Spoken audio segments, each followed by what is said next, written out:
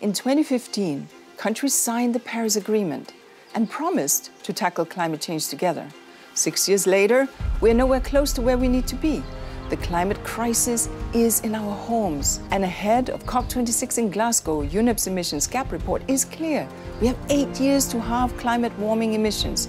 No country is doing nearly enough. This is serious, this is existential, but this can be solved. We can still get the job done.